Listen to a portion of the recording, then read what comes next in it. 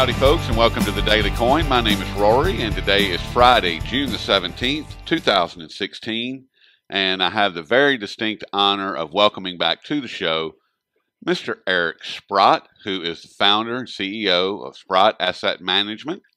Eric, how you doing today? Hey, Rory, real good. Exciting times, man. Nothing's dull in our market, so it's been a very interesting week, and I think we got lots of good things to look forward to. Not that it hasn't been too bad already. It's been a pretty goddamn good time so far. Yes, it has. It's been so far 2016 for the metals. It's been very good, and the miners as well. And absolutely, today we're having a green day. It looks like, or last time I checked, and it's still green. And I wanted to ask you, Eric, how are things? How do you see things unfolding in light of the FOMC backing out and Sure. losing more credibility? And where do we go from here? Well, I mean, if you just look at the sort of economic, monetary policy backdrop, the negative interest rates, the concern that negative interest rates aren't even effective, which seems to, breed its way into the narrative now. When you look at the action on the COMEX, which has been quite stunning, pretty well everything says that gold should go. So, for example, when it got up to, I guess, close to 1320 yesterday, that seemed like a very logical thing to have happen. What was illogical, of course, was the knockdown. But, I have this view of the cabal that they are powerful. Yes. The question is, are they going to win? And notwithstanding their power, anybody can make anything happen over a short time period. It's very difficult to make something happen on a sustained basis when most everything around you is working against what you're trying to do, i.e. suppress the prices of gold and silver. Right. And it would appear to me that everything around them is working against them right now. It seems like it. I mean, the situation with the Brexit is breathing down their neck. You've got the new Shanghai Gold Exchange physical spot market in yuan. That's breathing down their neck. I mean, and I wanted to ask you about that as far as in light of what you just said in regards to the COMEX and the LBMA.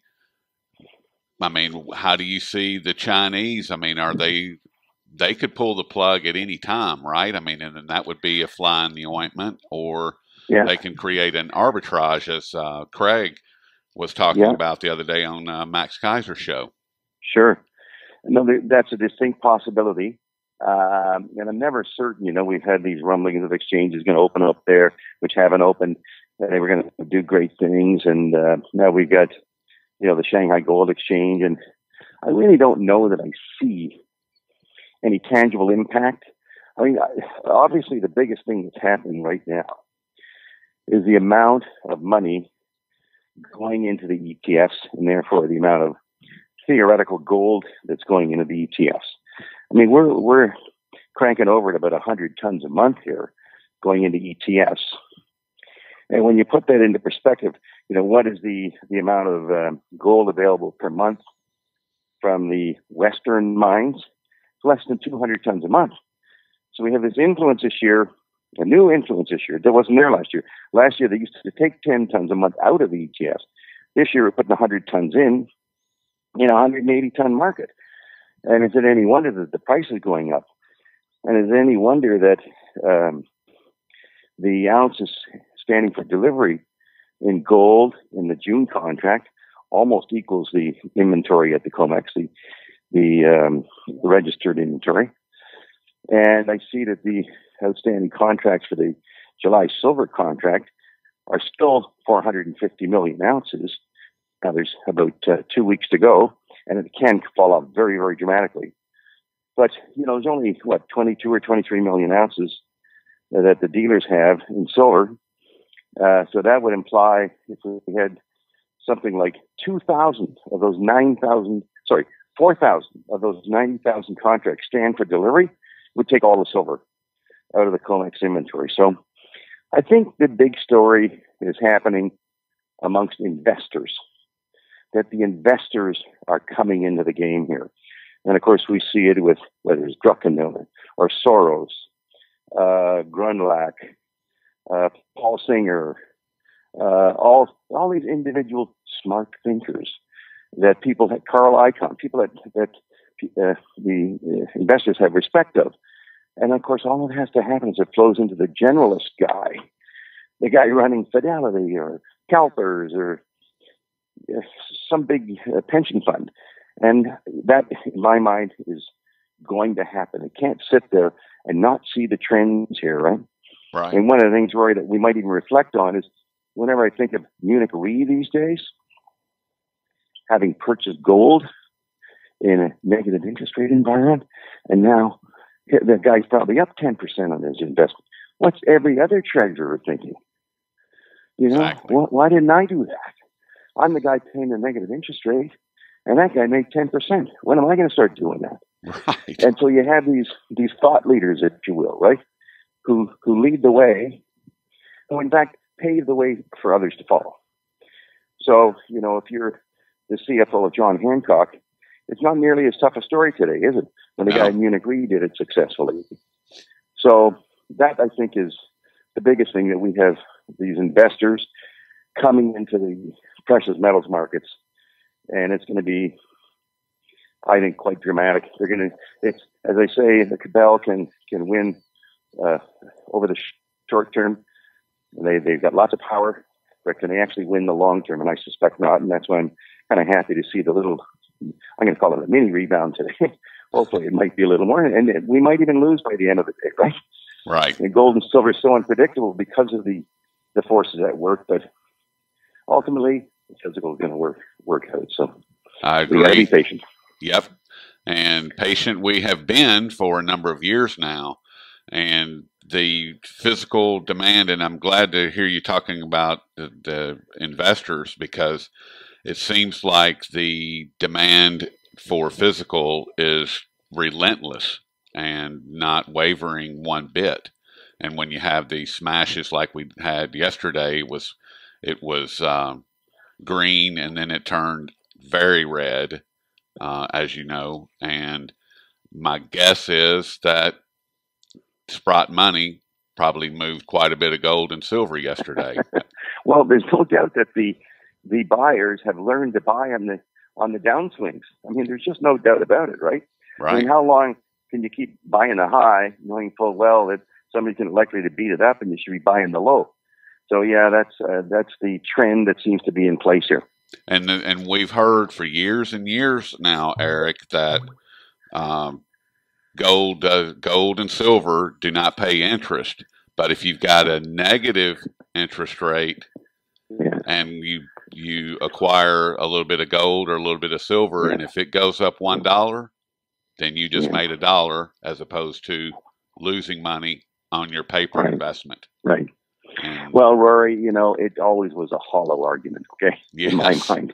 It's so hollow, because anybody who wants to look at the demand and supply for gold on a worldwide basis knows that the demand, look, in the last 15 years, in my mind, demand always exceeded supply every year, except the powers that be, the central banks, would either supply that gold out of their vaults surreptitiously, or the paper guys would provide, you know, an overwhelming amount of shorts. But and that's how they kept it suppressed. But the demand has always been there, and of course now this year it's just extreme with the amount going into the ETFs and physical. I mean, I think I mean that demand is still is still very elevated, even compared to last year. But I wanted to ask you, Eric, I know that the miners are, and you have been watching the miners as well. What do you see for them for the remainder of 2016? Sure. Well, I'm glad you asked the question, Rory, because that, I think, is the most dynamic part of what's going on right now. And I might even refer to a paper or an interview really that was done at King World News with a guy named Michael Belkin. Yep. And Michael Belkin, I'm familiar with Michael because He had a technical service that as institutions would pay 35 grand a year for. It was kind of a generalist technical thing. And about 4 or 5 months ago, he was interviewed at King World News. And the essence of the interview, look, forget the stock market. There's only going to be one thing that works, precious metals. And at the time, he was referring to some of the moves that had taken place in Australian mining companies already. And of course, the Australian mining companies went before most others because their currency got so beat up because of the Chinese economic situation. And he'd already, at that time, had stocks that were up. I think one was up 700%, and others were up 100 and 200%. Okay. Anyway, this is 4 or 5 months ago. He was re-interviewed by King World News last weekend, and the essence of his comment was, and as you know, the UE index is up like about 120% this year. Yep. And he reiterated that this is the first inning of 9 innings. And the gold stocks, when they rally at least 500% in a bull market for gold stocks. And that's what I think is going to happen. That's what Michael Belkin thinks. I've talked to other people who are not so much students of gold, but students of markets, Mm-hmm.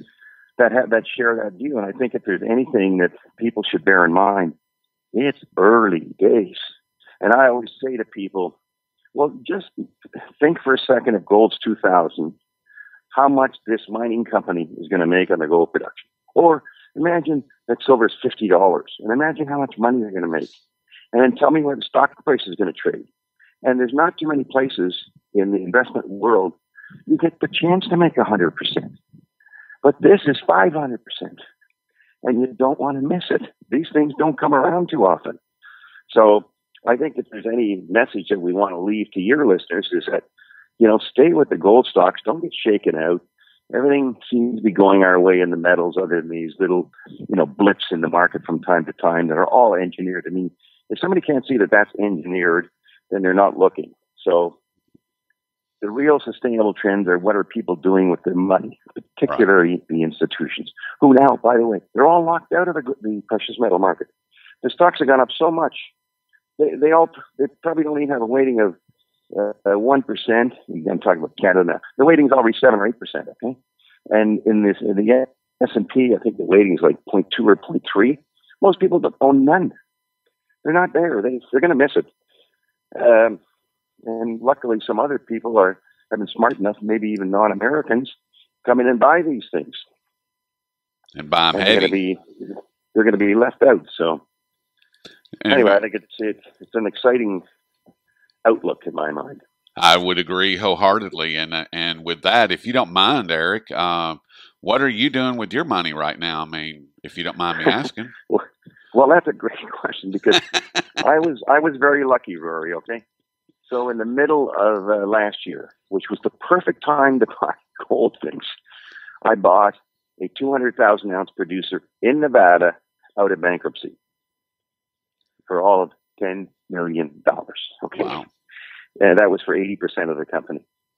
And, a 200,000 ounce producer, if you didn't have any warts on it, trades at 800 million. Okay. Now we still have some warts, but we're picking the warts off here, and so that should be very exciting. As you know, I have a big position in Kirkland Lake Gold. I own about 7 or 8% of that. I recently bought about 17% of a company called Newmarket Gold. In fact, I'm closing on, I think, about 10% of that company next week. So that was a fair chunk of change I put into that. So I've been a buyer. I bought small positions in 2 silver companies, both with positions over 10%, Alexco and Exelon. So I've been busy. I've been busy buying. I want to get in front of those institutions. Believe me, I want to sell to them. Exactly. Because they're coming. They're coming. They'll be coming. Don't worry. Yep, they are coming. And last question, Eric, and I'll let you get back to your morning. Mergers and acquisitions seem to be coming into focus. Do you see that kind of heating up as the year goes on, or are we going to be into 2017 or even 2018 before that really gets heated up? Well, I'll just say as chairman of Kirkland Lake, okay, and we made an acquisition of a company called St. Andrews that closed on January 25th, which was a great time to close, by the way, because the stocks hit their low on January 19th. I profess to be in kind of the stealing business. You know, you steal value because people aren't aware of the value, and you got to get in early. Now, I would say that the stealing of value is a lot less opportune today, you know, because every stock's gone up. In fact, probably the worst stocks have gone up the most, right? Most 2-cent stocks are probably trading at 10. In other words, they're up 500%. Yeah. I mean, I don't own things like that, but I can assure you most of them have gone up.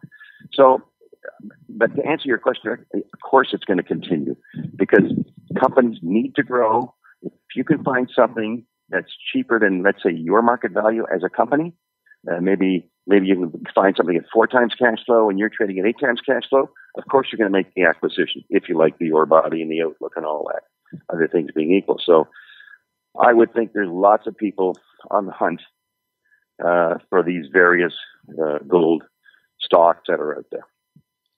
That's what I see as well. So, but I'm not going to take up any more of your time. I know you're a busy man and you've got a lot going on this morning. So, and we've been speaking with Eric Sprott, CEO and founder of Sprott Asset Management. Eric, I certainly appreciate all your time and all your knowledge. Rory, my pleasure, and I always look forward to listening to your interview. So keep up the great work. You're very helpful to everybody in the space. Well, thank you so much for saying so, and I will speak again in the not too distant future. Okay, Rory. Thanks a lot. All right. Bye-bye. Bye.